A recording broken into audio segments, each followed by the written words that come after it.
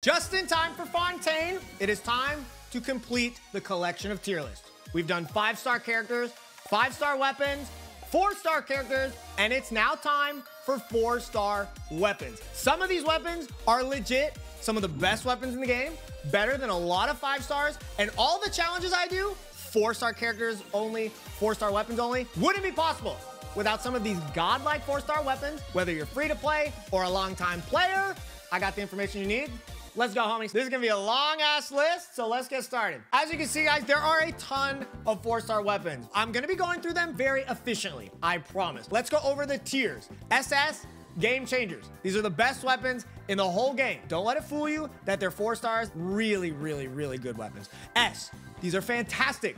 Also, super good. They're just a tier below. Don't get hung up on that. They just might not be as broken as the top tier.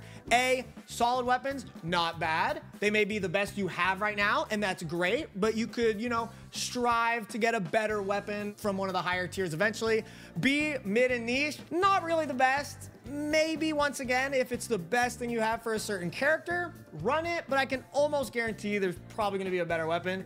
And then D, the bell. Let's get into the list. We are gonna start with bows first. And I saved Fav, all the Blackcliffs, all the Royals, groups like that. They're gonna be at the end. They're gonna be a little bit separate. We've got King Squire. This is a charge attack weapon, but it's not the best charge attack 4-star. There are ones that are better, which we will get to. It's all right. It's pretty much made for like Melt on You or Tighnari. If you don't have something better, it's gonna start out in the niche tier. Rust. Rust is really, really, really good for the characters that use it, which are pretty much just Yoimiya and Child. This weapon is extremely good. At R5, it legitimately rivals Mistsplitter as Yoimiya's best weapon. Hope you guys get an R5 if you guys love those characters. Next up, guys, Sacrificial Bow. Great weapon, especially on characters like Diona, like Kale, okay? It's just gonna give them more energy, more skill, more application.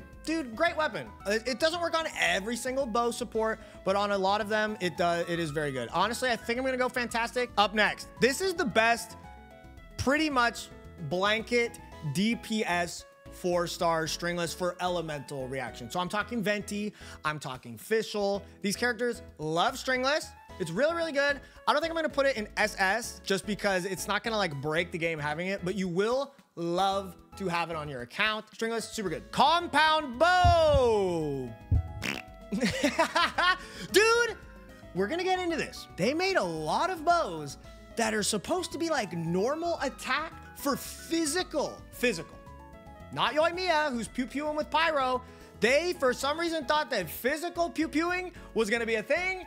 I'll tell you right now, it's not a thing. Mitternox Waltz, bruh, get down there, okay? No shot. Stuff like this, I don't know, man. These weapons aren't great, just skip them. Windbloom Ode. This is an event weapon, so if you don't have it and they don't implement the system to get one, well, you're not really gonna get one. It's legitimately just worse stringless. Let's just put it here, it's kind of mid. So Alley Hunter gives you an attack bonus to do damage when you're off field and it has high base attack. This is a pretty good Fischl weapon. That's kind of about it. It doesn't help Yelan. Yelan doesn't want attack. She scales with HP. For example, for an off-field bow DPS. For Fischl, it is solid. It's very niche. Maybe some bow characters in the future will use it. It's all right. Hold on, I got this.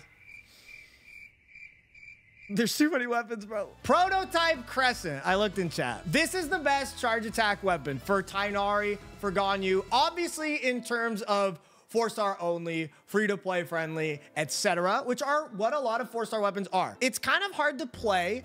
You do need to make sure you hit weak points. That's how it gets like its really good bonus. The charge attack weapons aren't that great. There are a lot of better ones, especially the 5-stars outclass them really hard. But this is a very good weapon for Tighnari and Ganyu. Use it if you have it. Hamayumi is like the worst prototype Crescent, in my opinion. Like I said, there's a lot of charge attack bows. I think this one's better than King Squire, but it's okay. Put it there. Moon's Moon. Very niche weapon, but cool. Makes burst do a ton of damage based on the energy. It's just like another weapon that we'll get to, Wave Breakers. I would put this in solid. It is very niche. Not that many characters use it, but Kujo loves it. And Child can use it. It's pretty much Kujo's best in slot. That's about it. I probably wouldn't pull for it, but if you have it, you can make use of it. All right, this is Fading Twilight. Once again, it is an event weapon, so if you missed it, you might not be able to ever get it unless they give us a way to get them. It's like a pretty decent damage weapon. It's pretty free-to-play friendly in the way that it's not like broken, but it's pretty good. It gives good stats like energy recharge and damage percent. I'm gonna put it in solid weapons. Okay, I'm putting the Aloy bow in Bell tier. Don't ask. End of the line. I don't know, man. It just gives some like okay stats. There's just so much better weapons in this. I don't want to put it in Bell tier because it's not like you would never use it. It can be a little bit better than some weapons. It's not great. It's cool though. Bro, is it? I don't really like my character holding a big ass fish. It's time for our one-handed swords. I put the Elemental Mastery little trio right here at the beginning.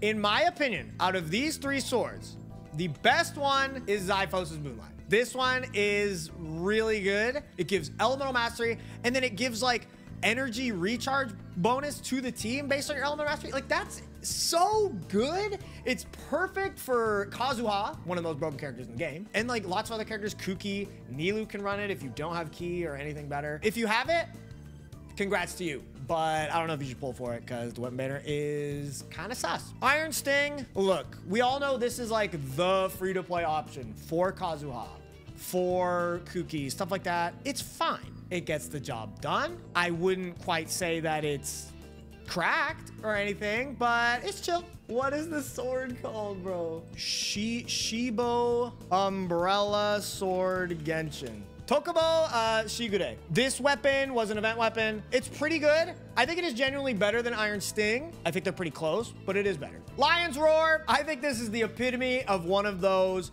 free-to-play weapons that a bunch of people are gonna have because it's easy to pick up on a banner on accident. It's pretty good. It's gonna be one of Kaching's best possible options early in the game. You can even use it on certain like melt Kayas. Prototype Rancor. This is physical. One-handed sword physical. Do you know a one-handed physical sword character that is actually good? Not really. They need to buff physical, which means this weapon is not great. The only thing I would say is for free-to-play players, it has a lot of base attack.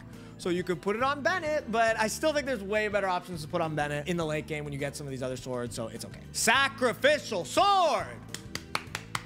We love Sack Sword. I think it's the best weapon on the tier list right now. Sack Sword's goated, dude. So many characters love to use this. Xing Cho, he's got the one skill that's like a 20-second cooldown. You get the skill twice with him. You get all the energy, you're gaming. So it's super good for him. Kazuha, everybody loves to get their like Walmart C1 Kazuha with Sack Sword.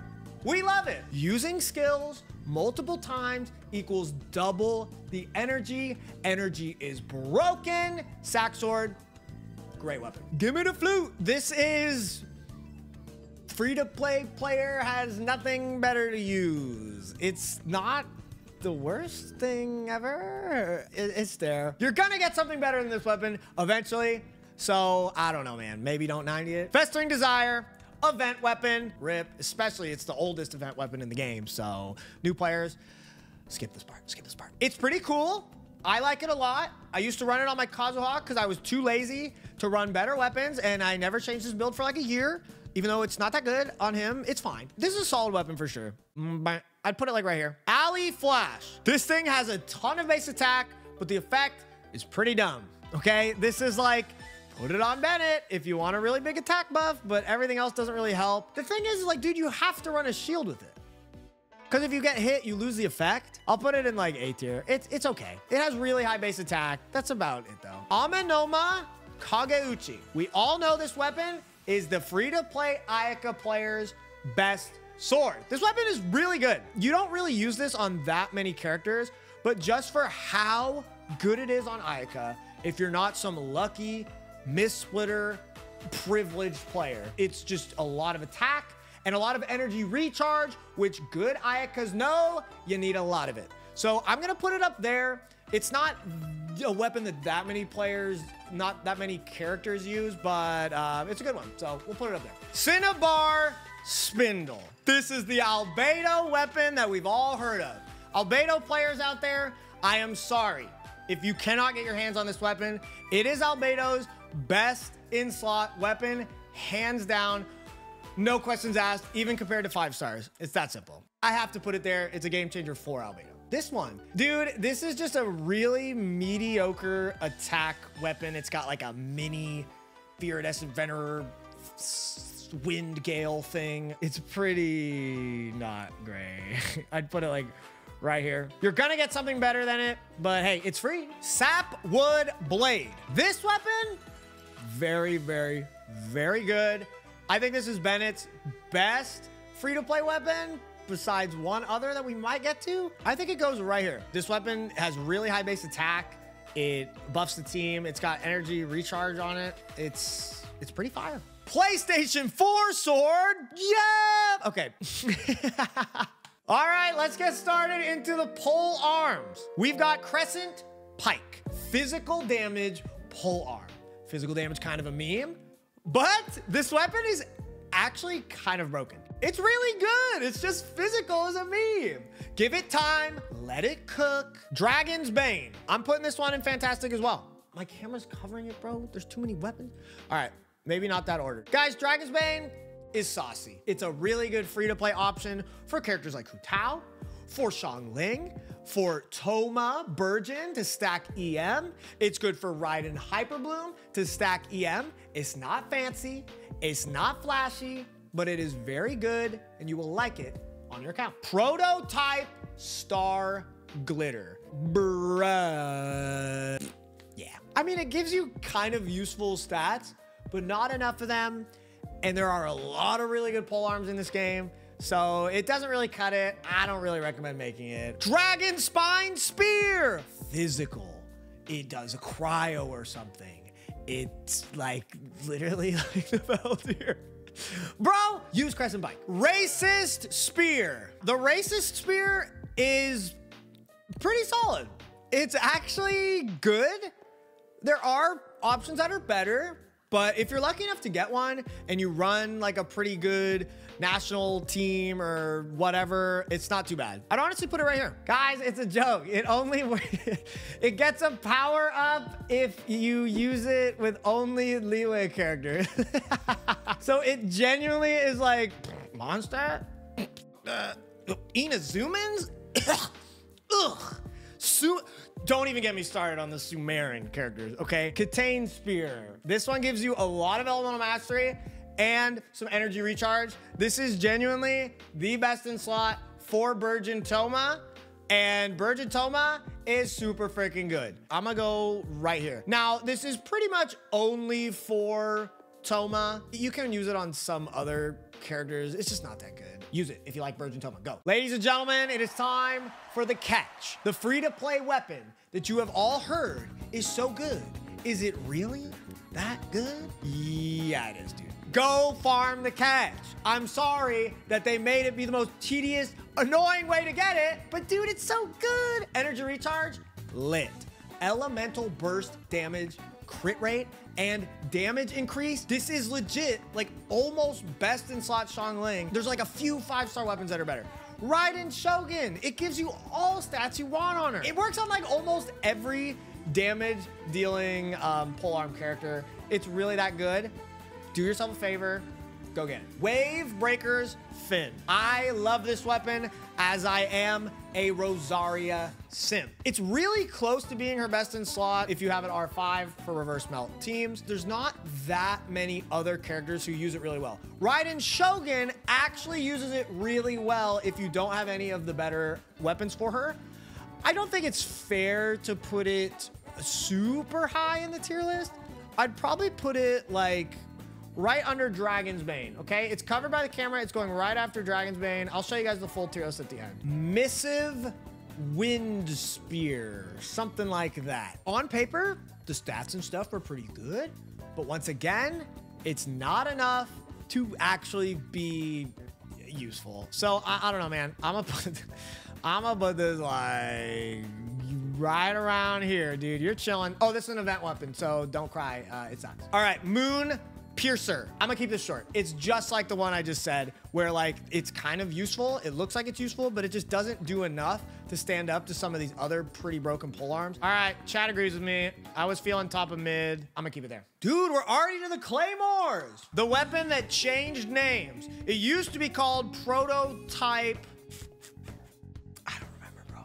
Aminus. Yes. Anywho, Prototype Archaic. This is like just one of those weapons. If you don't have something better, I guess craft it, because it's not that big of a, you know, commitment to craft it. I'd put it like right here.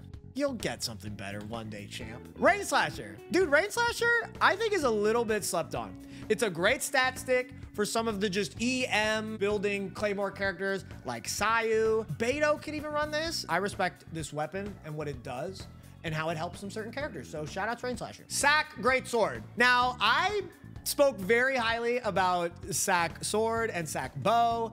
So like, Sack Greatsword by association is also really good. There's just like not as many characters that utilize it. I think there can be some Claymore characters in the future that could really use this weapon.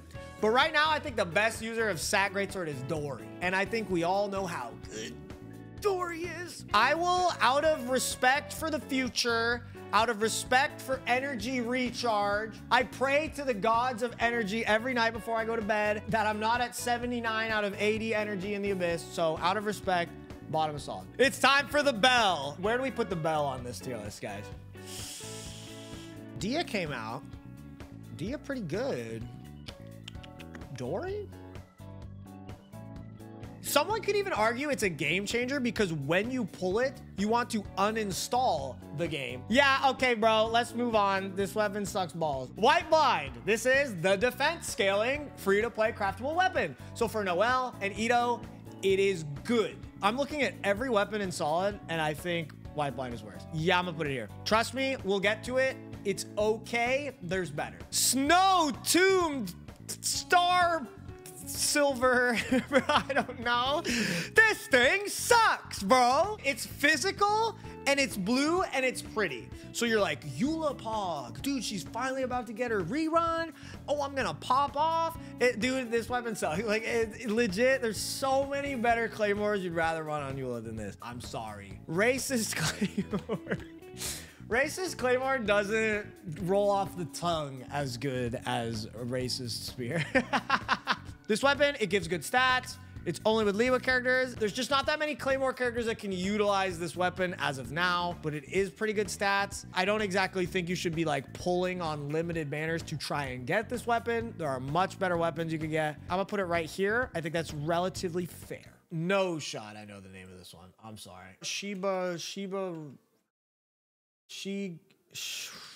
Inazuma Craftables. Katsuragikiri Nagamasa. My bad. Sorry, guys, I couldn't remember that one. This weapon is genuinely pretty good on Sayu for her to roll around and do some DPS and up her damage and stuff. But besides that, there's not very many Claymore characters that like to lose their ability to burst and all that kind of stuff when you want. I mean, bro, it's got to be mid to niche. We're doing back-to-back event weapons here. Mailed Flower is an elemental mastery-based Claymore. It is genuinely best in slot for Burgeon Dia. Now, I love Dia. That team is very fun. Is Burgeon Dia better than Toma? No shot. But hey, let me cope. It's also good on Sayu. It's just a pretty good weapon. I'll put it above Raid Slasher. It's solid. You just can't get it anymore. Sorry. Okay, when I said better free-to-play weapons for Eula, the luxurious Sea Lord makes a splash on the meta. Don't leave. I'm gonna be honest. I just don't like that my character's swinging around a giant fish. So like, I kind of just don't want to use it, but it's not bad. It does a lot of damage, gives a lot of useful stats, just a ton of attack.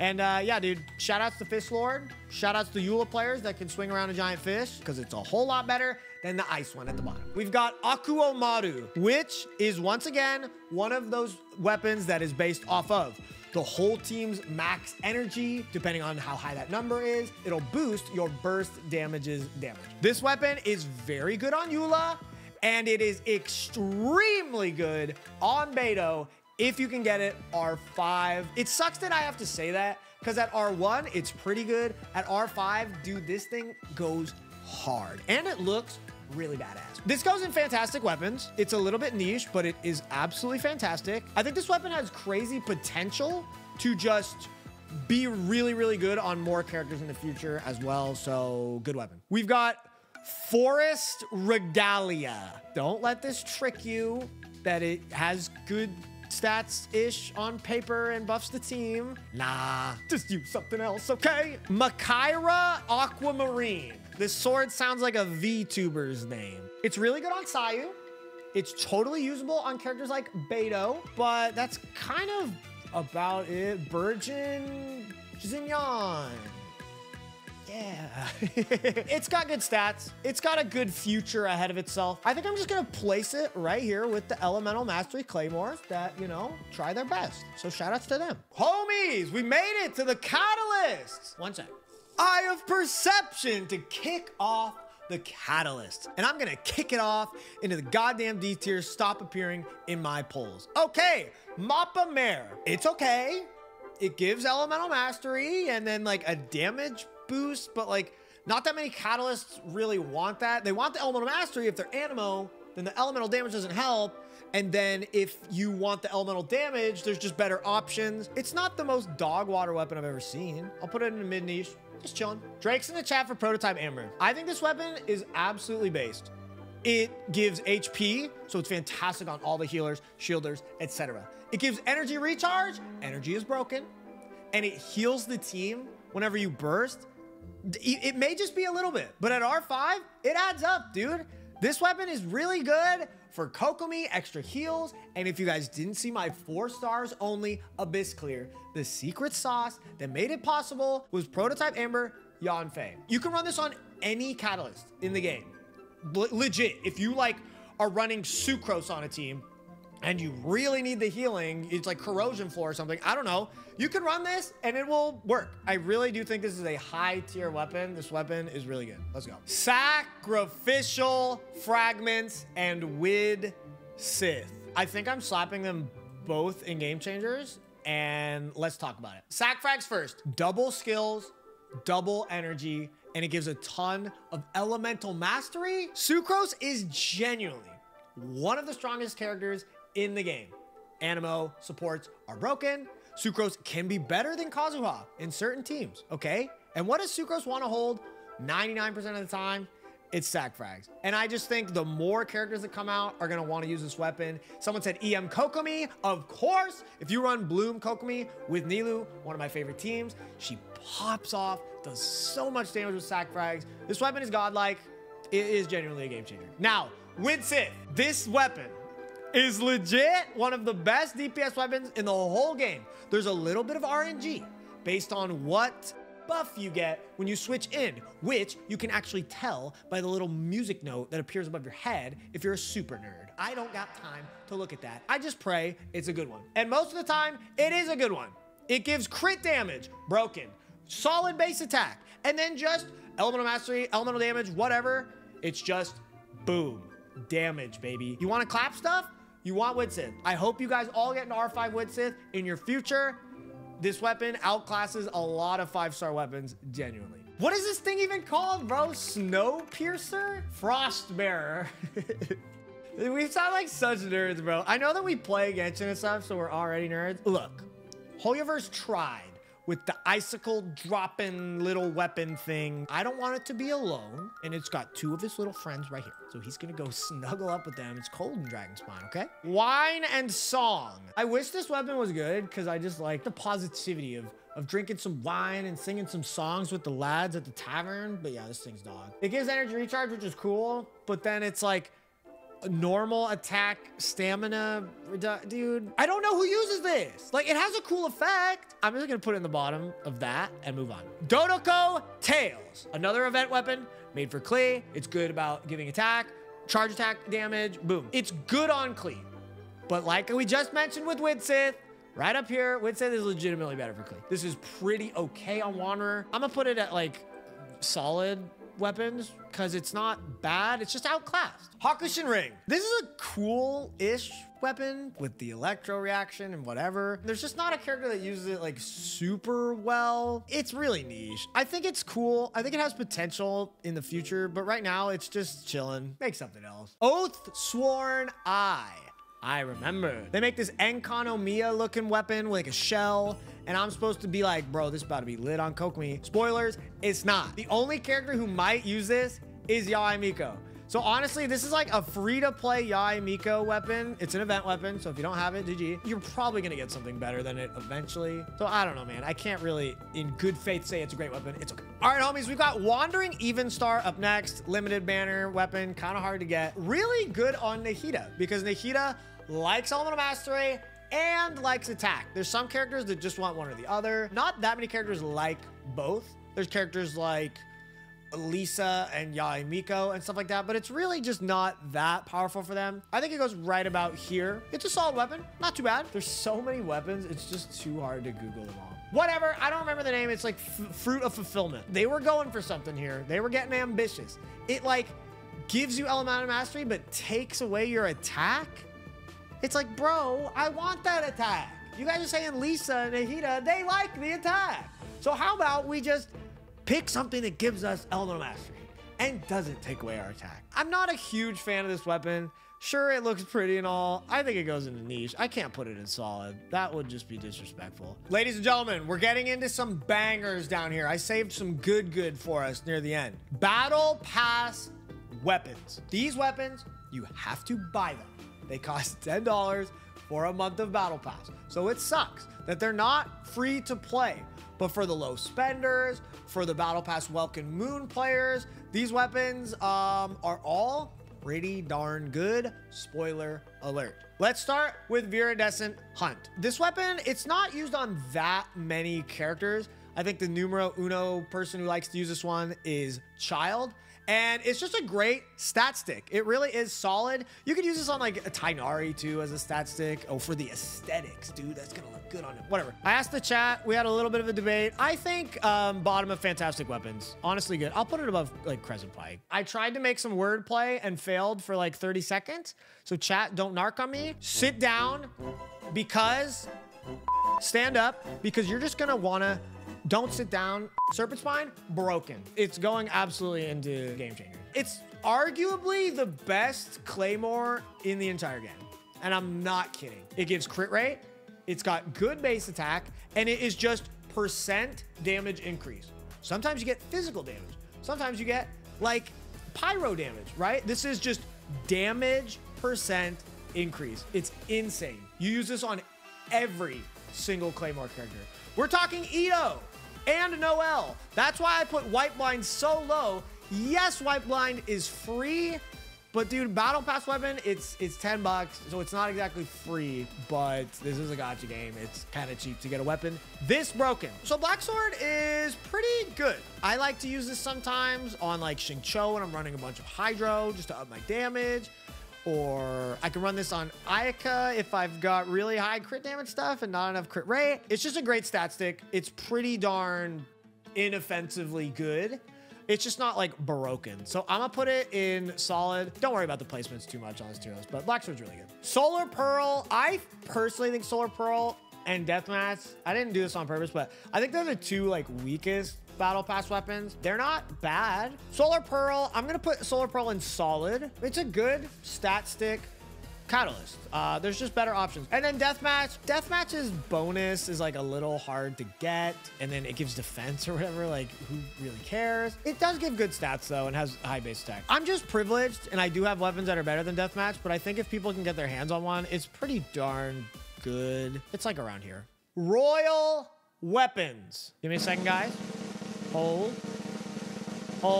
These cost Star Glitter. You want to buy characters with those. You want to buy pulls with those. I'm gonna buy these things that up my crit rate until I crit, and then it goes away. These are bad, bro. Don't pull them. Don't let them trick you. No. Blackcliff Weapons. Once again, these are just stat sticks that are pretty decent, but they cost Star Glitter, so it's a little tough to really recommend them that much. They're all relatively solid. It's just hard to justify spending glitter on them. I think the best one is the sword, because Ayaka really likes it. So I will put it here. The Claymore is pretty decent on like Diluc and stuff like that. If you don't have something better, I'll put it like here or something. Blackcliff, Polearm, not bad for like characters like Hu Tao. They enjoy the stats. The effect, you just can't really get the effect. So it's just like a stat stick. It's just kind of mid. I'll put it like here. The bow, nah.